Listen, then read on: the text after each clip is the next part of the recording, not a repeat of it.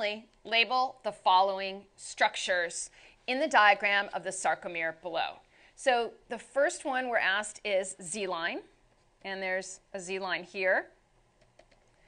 And there is also a Z-line right here. So that's taken care of. M-line. M-line runs down the middle, so it is right here.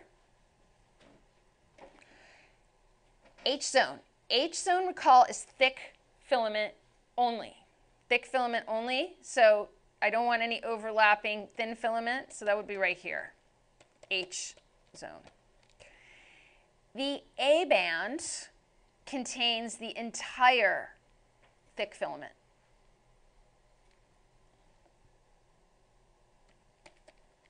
And then finally, the I-band. Thick filament only is A-band, thin filament only is I-band.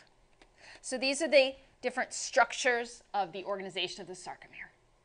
So that concludes this discussion of the musculoskeletal system at Educator.com. Thank you for watching.